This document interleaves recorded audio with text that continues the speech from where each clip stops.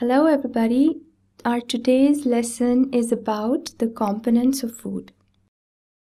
Food is the very basic requirement for the growth and development of human body. The study of components of food required by our body is called nutrition.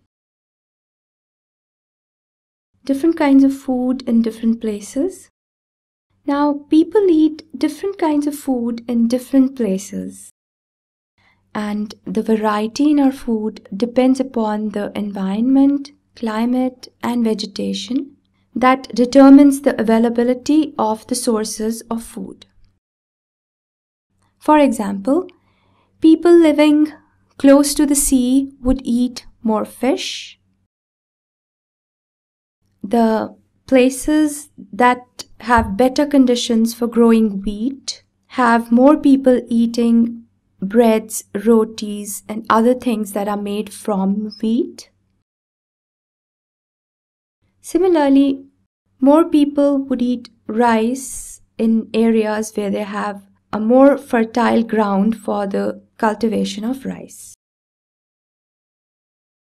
So shall we look at what kind of food people eat in different places around the world? People in Asian countries like China, Japan, Malaysia, Indonesia have noodles and rice as their main staple food. They eat it with vegetables, meat, and soup. Pasta, pizza, spaghetti are some common foods from Italy.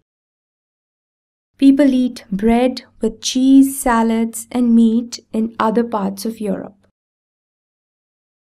South American cuisine consists of rice with beans and vegetables. Mexico has burritos, which are made out of corn flour, vegetables, meat, and beans.